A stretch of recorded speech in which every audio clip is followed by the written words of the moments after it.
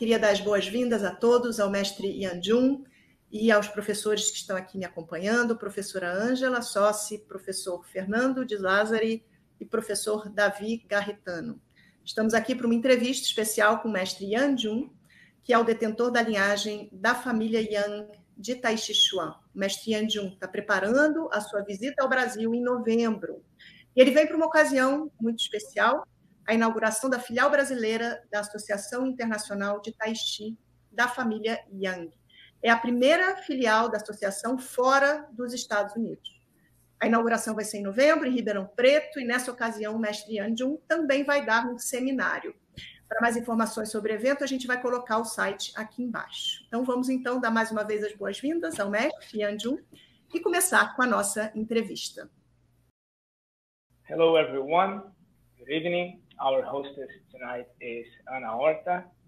We'd like to welcome everyone, Master Yajìng and the teachers who are here with us, Angela Soci, Fernando de Lazzari, and myself, your translator, Davi Garritano.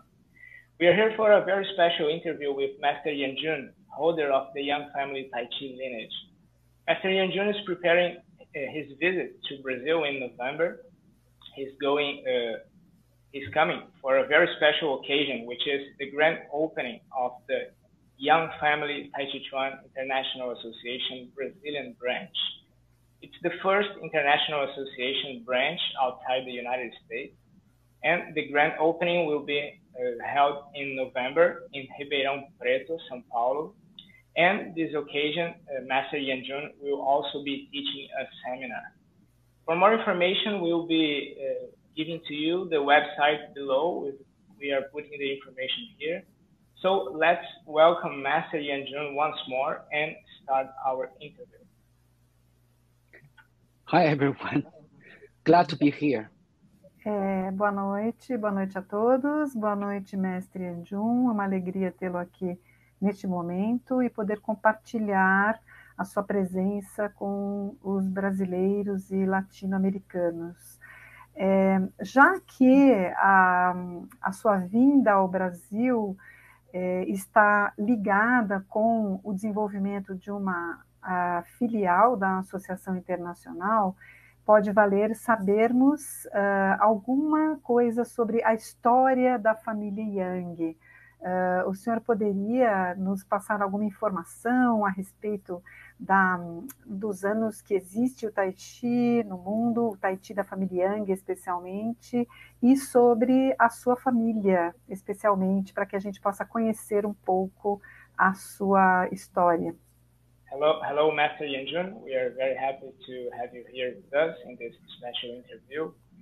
And to celebrate this moment, this first Brazilian branch, also related to all the Latin America, we would like to know from you a little bit more of Yangfamilytaichi history, and also some background for everyone here who does not know the Yangfamilytaichi history. If you could please tell us a little bit of your history. Again, I'm very happy to be here. Discussion with a Yangfamilytaichi with whoever people are watching, and also listen to Angela speak. Everyone speak the Portuguese. Feels very familiar in the sound, of my ear, and the feels the close. And very happy to be here with everybody. Well, regarding on the background of the Yangfamilytaichi Chuan, it's been a little bit history, since end of Qing Dynasty. If we talked about the founder of the Yangfamilytaichi Chuan, we should back to the end of the Qing Dynasty, which around 200 years ago from today. The founder of the Yangfamilytaichi Chuan is Yang Luchan. I would say, he actually learned from the Chen village and back into his hometown, which is Yongyan County. And at that time, actually, nobody know there is a Taichi Chuan exist. And even he learned the, art back to his hometown. He called the art sticking-faced, which is they are sticking together. Or because they use a soft countering hard, it calls cotton-faced. So there was not really, by the time officially are using Taichi Chuan this name yet, when he back to the hometown. Then I would say the Yang Luchan, his contribution is, for the Taichi Chuan area, it because he went to a tournament competition. The competition in the past are not today competition. They are different. It was just like a direct fighting tournament, not like today we have a sequenced, then we have a free fight. Those kind of fighting are different than today's tournament. So he actually went to this tournament, and there was no one can win him. Then everybody are surprised the way how he used the technique fighting with the different kind of martial arts, and the people are really impressed how he can demonstrate soft neutralize a hard, and countering the people are using fast hard method. That was quite impressive with many martial artists. Then he become famous. Then people ask what kind of this art is, and he dressing as a Taichi Chuan.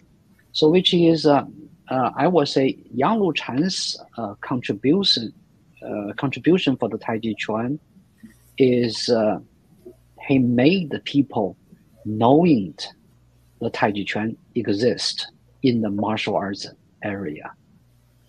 At that time, Beijing is a capital city for China, which where the emperor lives, and there are a lot of the emperor's family, and Yang Luchan was pretty involved with teaching, coaching, with royal family, and also he is training the troops.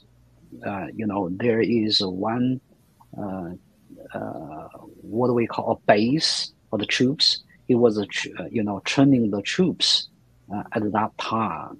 So this is Yang Luchan's moment, and his contribution and building up the knowing recognition with the Taichi Chuan at his time.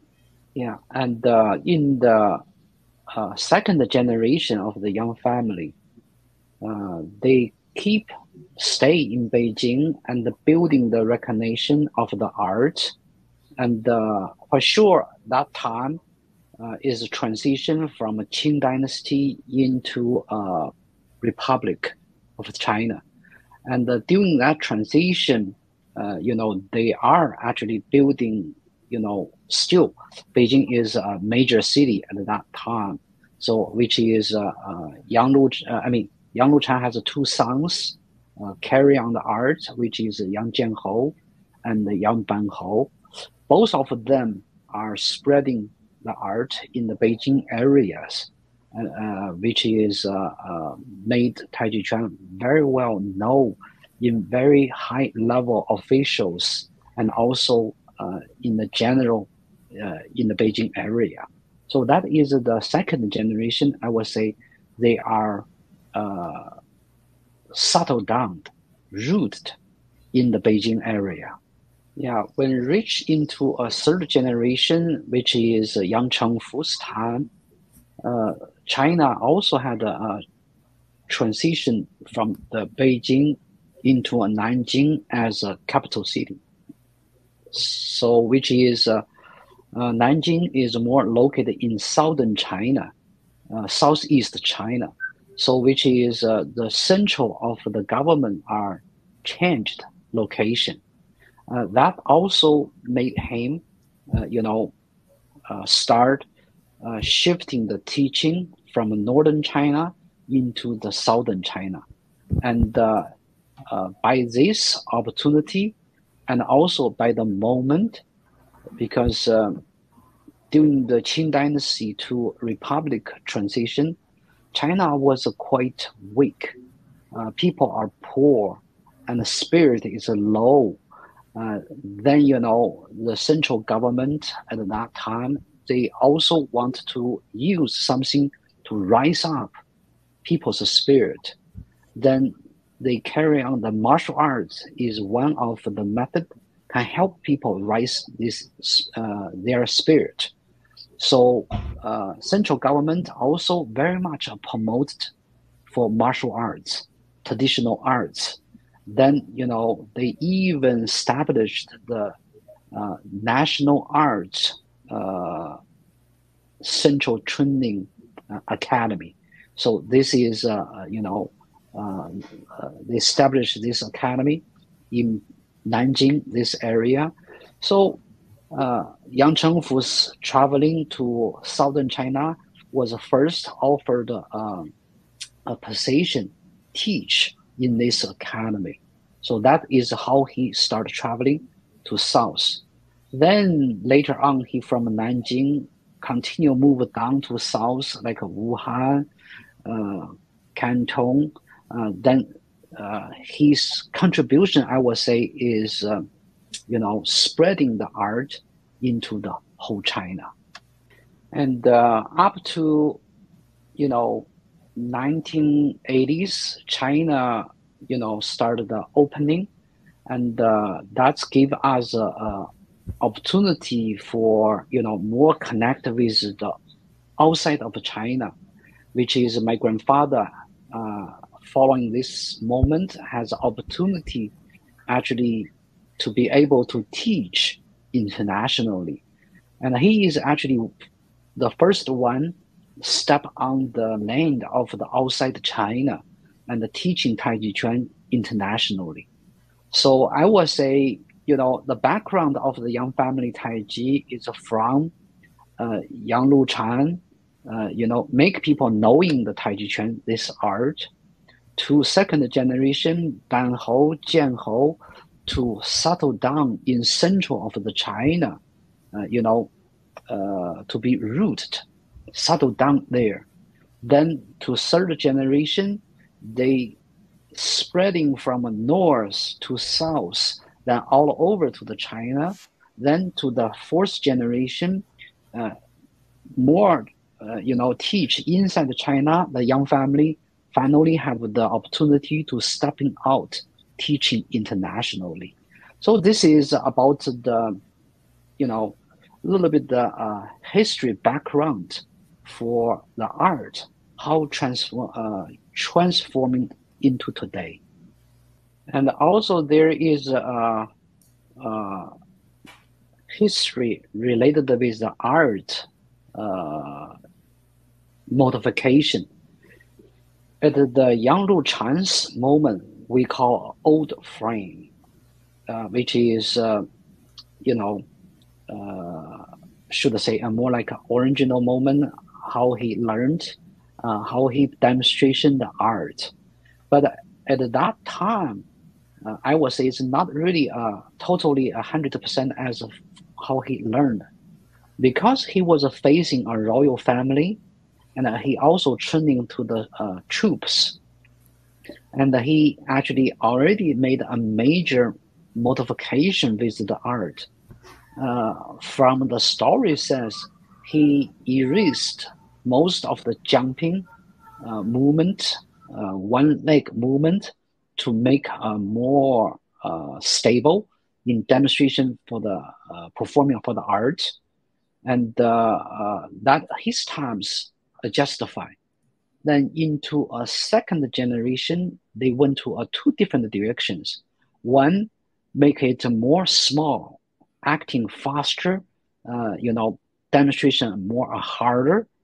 And the other direction, they make movements larger, small circle bigger, and more softer, more neutralization. So which is become to a small frame and the middle frame. So this is what the modification done by the second generation. So in third generation, which is Yang Chengfu's moment, at that time, actually he continued carry on his father's middle frame and make movements even larger, bigger, and easy for most people to join for the practice. Then at that time, we call his form is a large frame. And I would say, because Yang Chengfu has many students later on carry on his way of the teaching, and also because he published the book with the image on how demonstration each of the movements, from the image, we can know how exactly do for the movements in their demonstration actionally. So we actually recognize Yang Chengfu as the one for the Yang family Tai Chi Chuan's model. He is the one we say is a finalized Yang family Tai Chi Chuan. So that is art itself. From Yang Luchan's time until to Yang Chengfu's time, how we, made this kind of modification. And in nowadays, because Tai Chi Chuan become more popular in, general public, also involved with many events like a tournament, like a stage demonstration. So we following the needs. Actually, there is a more shorter form for beginner, for senior, for competition. So those are modifications done by nowadays, but we still concern the art root is come from Yang Chengfu. Yang Chengfu's sequence, which is a traditional Yang family Tai Chi Chuan, is the root for us to learn or demonstration or teaching for the Yang family Tai Chi Chuan. All the other short form is just for a special purpose in certain moment for use. Bom, eu gostaria de fazer uma pergunta. Eu acho fascinante, né, a história do Tai Chi e principalmente da família Yang, né? E aproveitando aí toda essa história que o mestre falou sobre as gerações anteriores, né? Eu gostaria de perguntar para o mestre Yang, agora ele é o atual detentor da linhagem da família Yang. Em 2009, em uma cerimônia tradicional, ele foi nomeado a quinta geração detentor da linhagem. Então, eu gostaria de perguntar como ele se sente, né, diante dessa responsabilidade, né, sendo a quinta geração detentor da linhagem da família Yang, e o que ele pensa assim, em relação ao desenvolvimento do Tai Chi da família Yang para o futuro. So Fernando here is asking the master, based on this fascinating story he has just told us, emphasizing the great event that happened on 2009, that when Master Yajìng became officially the 5th lineage holder of the Yang family Tai Chi Chuan. So Fernando wants to know how does the master feels about it, this responsibility, and what are his plans for the future of Yang family Tai Chi? Well, this is, a question actually for myself. I keep asking myself and to seeking the, a good answer in there. And from my understanding, I looking back to my ancestors. Each generation, they done the contributions with the Taiji Chuan, for the contribution for the Taiji Chuan's spreading, development, and make Taiji Chuan to be more beneficial for human beings' health. And I think this is still the directions. How can we remaining the Taiji Chuan to be art, be continued, and also how can we, to more make Taiji Chuan be beneficial for people's health? This is actually the question for me, and I, seeking back, the time, the moments, difference, and also from today, we are not only time different, it also become to multiple culture background of people involved internationally. So this is a big part. I think we need to create a good system to helping people, in the standard way, and or let's say a right way, standard way, to receive the good beneficial from the Taiji Chuan.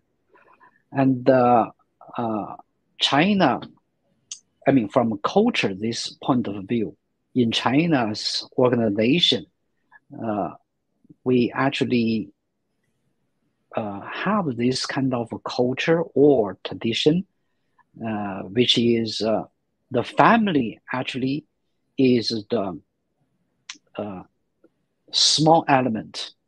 The nation is a bigger part of the family. So which is if you want to make, whole nation to be strong, each individual family to be strong, settled. This is important to bring up, the big family like a nation to be strong. And that's the moment,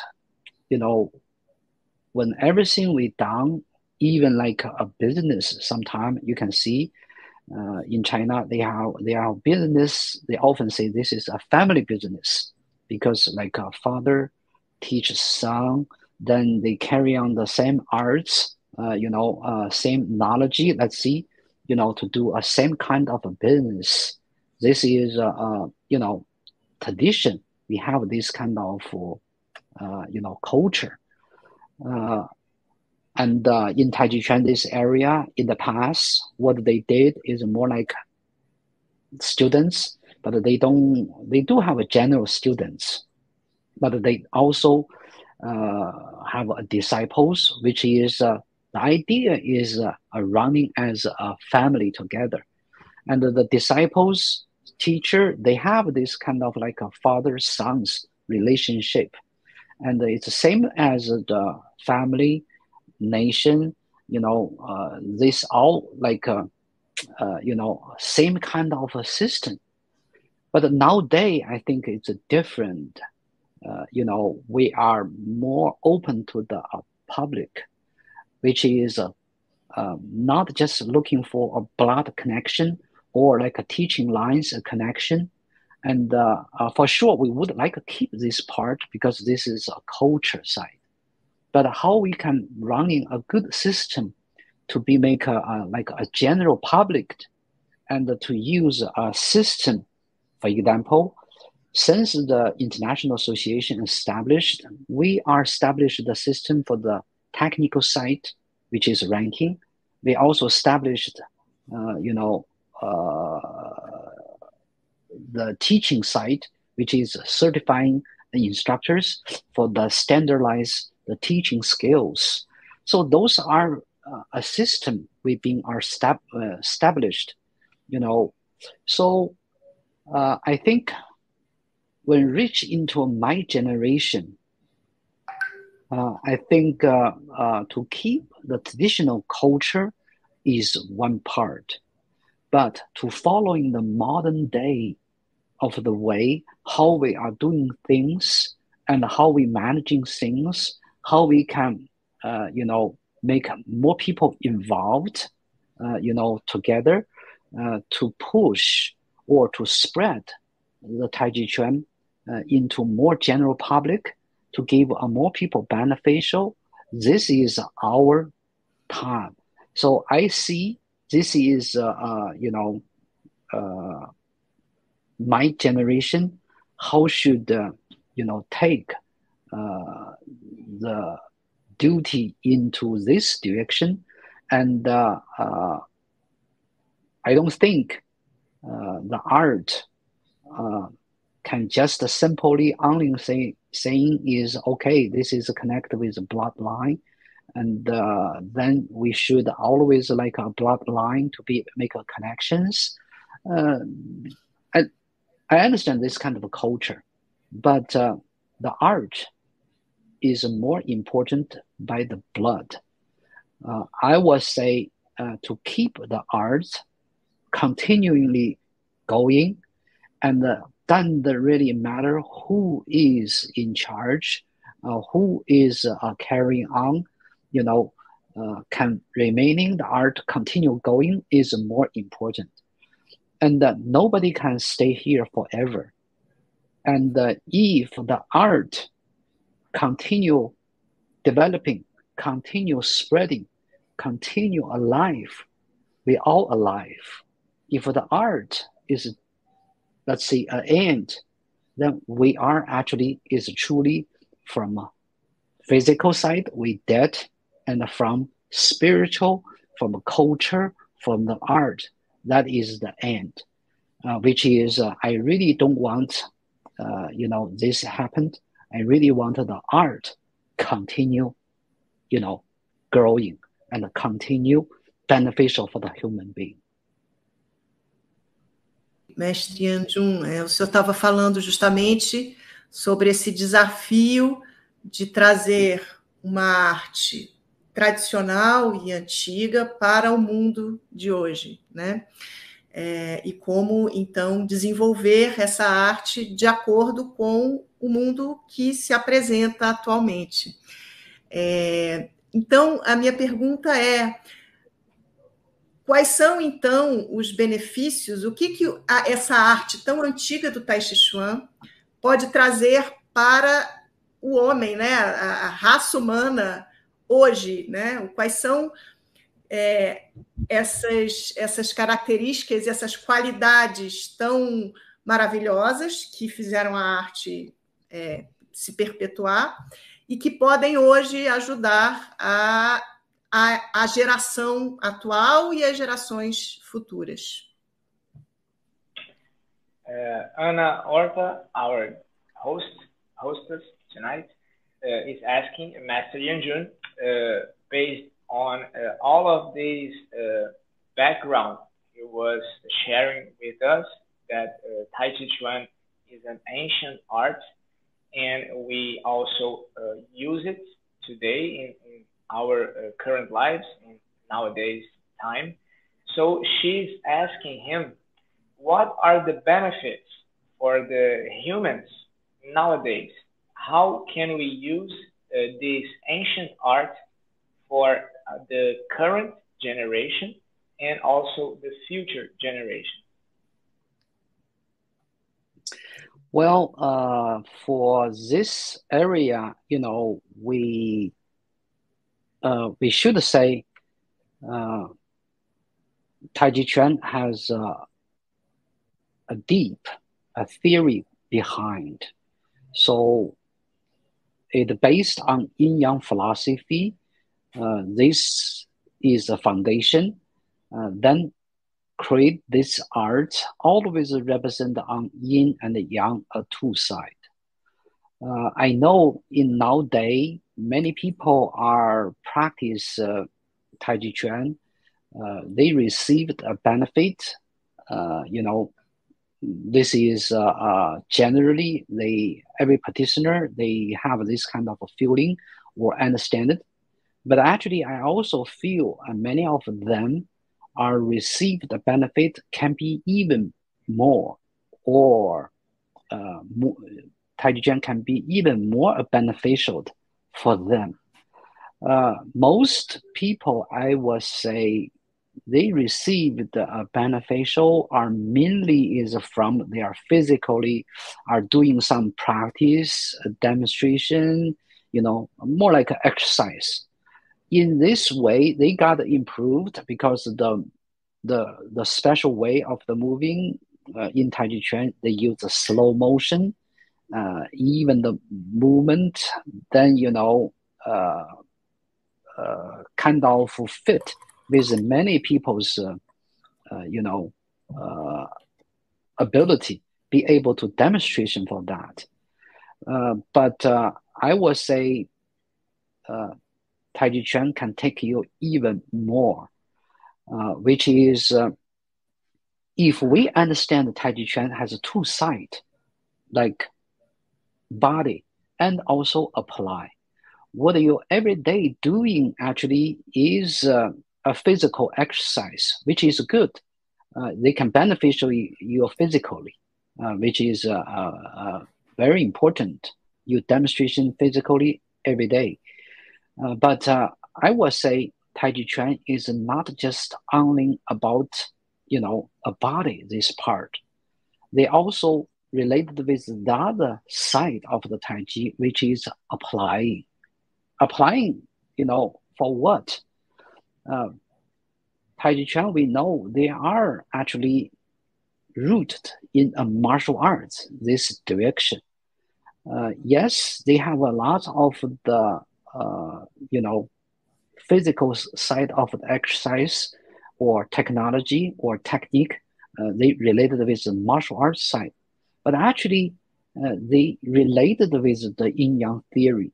The idea is finding a balance. So what you learned from physical demonstration, which is if you can applying it, centered your mind, calmed yourself, and meeting with the relationship with people, not necessarily always resisting it, but also not necessarily always you are collapsing it. Finding a good balance that can be a more finding tone as a harmony with people are getting together. I mean, this is a kind of example as applying, and people always have up and down, this is just like a yin yang change emotionally. And if we understand something, you are always be able to finding, there is a hope, there is a changing, then I can be justify myself to make myself into a good balanced internally, or acting behavior externally also be balanced. This is a beneficial from Qi and Yung, which is body and apply. So I would say Tai Chi Chuan's beneficial.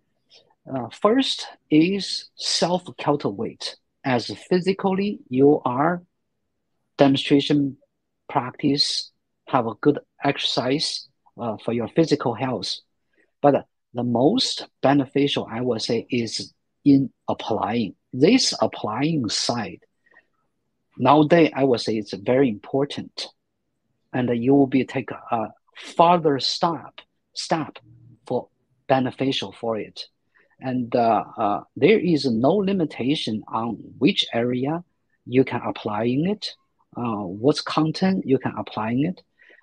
We can have many examples. Scientists, they have this kind of yin-yang balance, how they understand it, the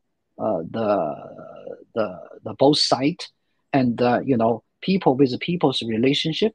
We also use yin-yang both sides, and even with a normal life and running a business, everything actually can be applied in this foundation as a philosophy. So which is, I would say, physical parts self-cultivate this side. People are easy to, beneficial it. But I think with a good people to teach, and you can testing in martial arts this line, how we can use a soft, neutralize the hard, how we can, using not resisting, can achieve a balance with the opponent. They can open the other side of the understanding for you to receive the beneficial of the Tai Chi Chuan. So applying, actually, I will feel, I should say, I feel today people are not really a beneficial very much in here. I will say nowadays, beside, we learning Tai Chi Chuan in physical side, self-cultivating this side, how we can be improve applying this side will helping us to finding, more interesting or more benefit for people.